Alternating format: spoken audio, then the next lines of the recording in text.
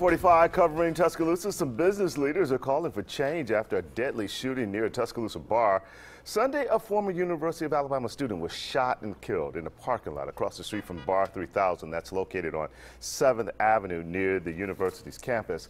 Last night, several business owners asked city councilors to shut down the bar.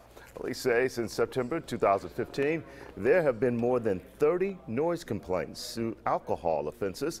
City Council says the bar does not have a valid operating license. They plan to discuss the issue again at next week's council meeting.